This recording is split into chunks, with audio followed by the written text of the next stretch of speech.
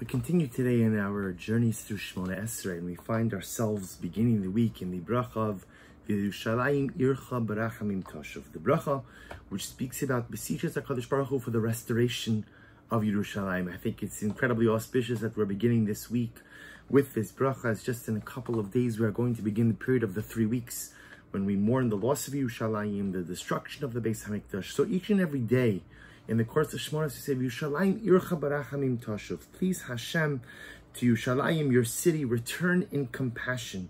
V'sishkon b'socha kasher dibarto, dwell inside of the city, as you have said, as you have spoken.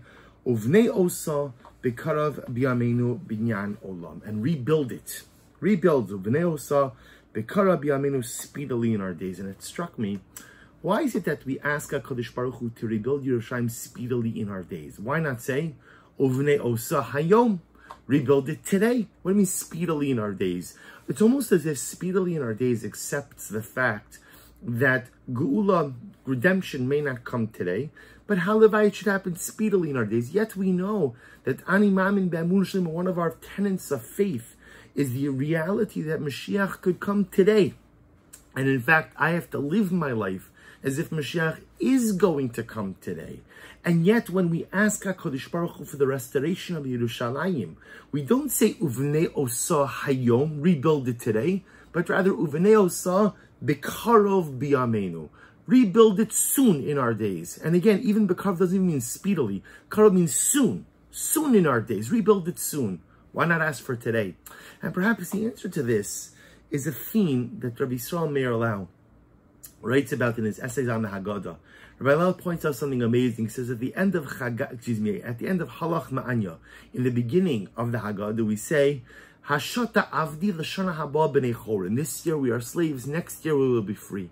Hashata Hacha L'Shana Haba B'Arad Yisrael. This year we are here. A reference to diaspora. Next year we will be in Eretz Yisrael.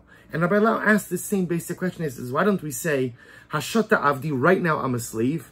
Tomorrow or today, I'll become free. Right now, I am here, diaspora. Later on today, tomorrow, I'll be in Eretz Yisrael. What do you mean, Shana Haba, next year? Next year? Right? Don't we believe, isn't the whole essence of Pesach that HaKadosh Baruch Hu could transform anything and everything in the blink of an eye?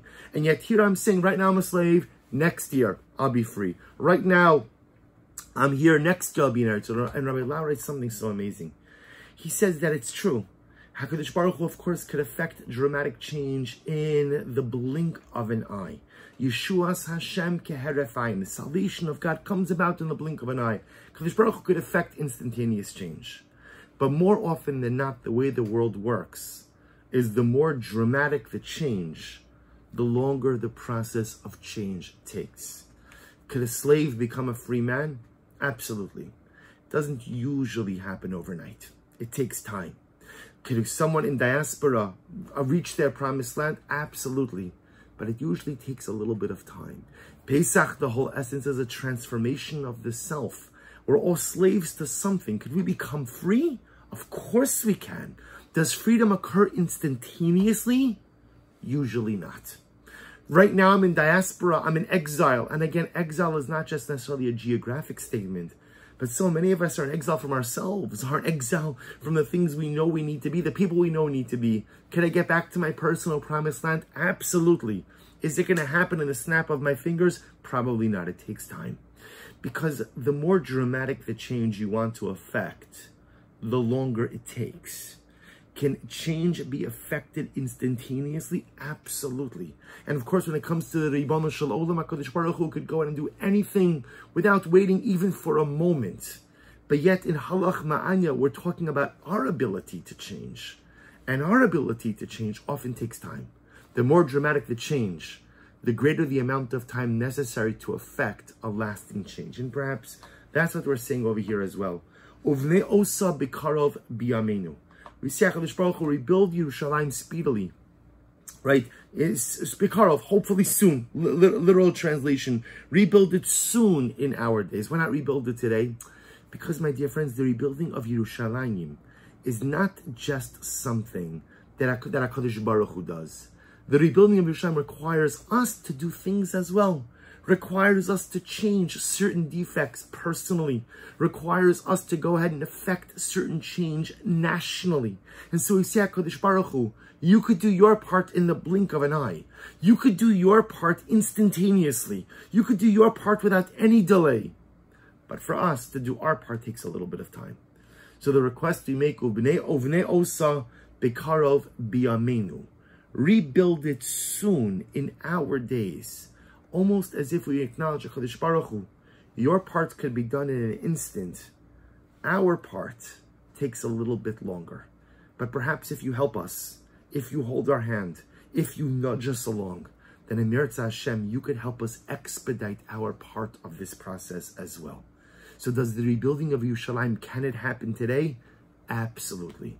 Will it happen today? Probably not, because the changes we need to make require a bit more time. And this is an incredibly important in a general way about the concept of change. We all need to make changes in our lives. Some of us need to make changes in our relationships. Some of us need to make changes in our careers. Some of us need to make changes in our personalities, in our identities. And we each have the ability to affect the change we need to affect. But sometimes we think that change can and should happen instantaneously. It can happen instantaneously, but more often than not, it doesn't. The more dramatic the change, the greater the amount of time you're going to need in order to make it. But never think that because change requires time, therefore it's impossible. Chas v'shalom. Hashata hacha l'shana haba ba'arad Yisrael. Hashata avdi l'shana haba b'nei Choron. I might be a slave to something now. I might be in diaspora now. And yes, it may take me a little while to become free, and it may take me a little while to get back to my promised land. They say Rome wasn't built in a day. Forget about Rome. Yerushalayim is not rebuilt in a day. We all have the ability to affect the changes we need to affect. We just have to give ourselves, be patient with ourselves, and allow that process of change on a personal level and on a national level to properly unfold. Wishing everyone a wonderful day.